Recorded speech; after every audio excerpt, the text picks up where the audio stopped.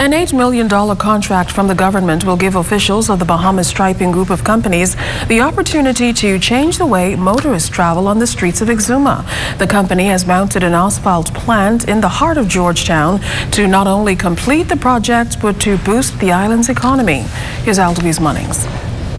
The Bahamas Striping Group of Companies and its subsidiary Caribbean Paving Solutions have set up an asphalt plant here in Georgetown to conduct their multi-million-dollar road paving operations for the island of Exuma. On Friday, officials gave the Prime Minister a tour of this facility. Exumians can look forward to having world-class roads. And that's a promise to be fulfilled as Bahamas Striping repairs 10 miles of road in Georgetown. The plan to mobilize this world-class ADM asphalt plant began in mid-August, and already the company has invested $1.6 million in the equipment needed to get the job done. We have to position the bitumen tanks, the fuel tanks. The generator has been delivered. We brought in a 480 kV generating plant so that we could supply our own power to the site. We needed stability in order to run the plant, and we could not afford any downtime.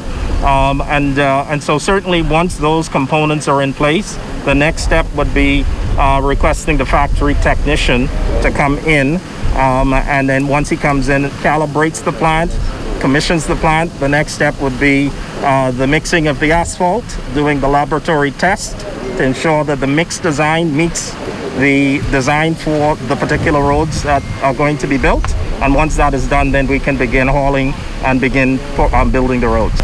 To date, the project employs over 48 persons. 33 are local Exumians, so 70% of our workforce at present are local Exumians. It's our anticipation to try and have asphalt down on the ground before Christmas.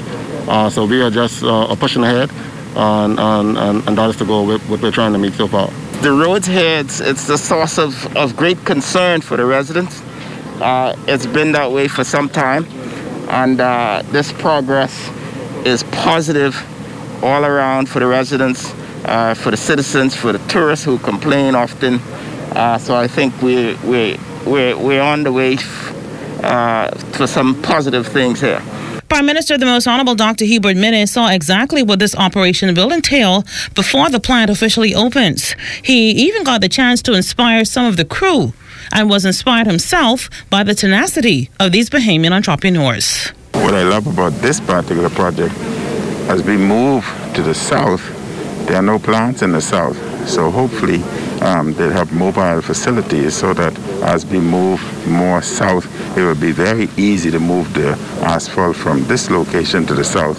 And I'm certain when you look at just a 10-year growth span of these young Bahamian entrepreneurs, I am certain that within the next 10 years, they would be doing work not only in New Providence, but throughout the entire Caribbean. So we potentially have here what we would see as an international group in the making.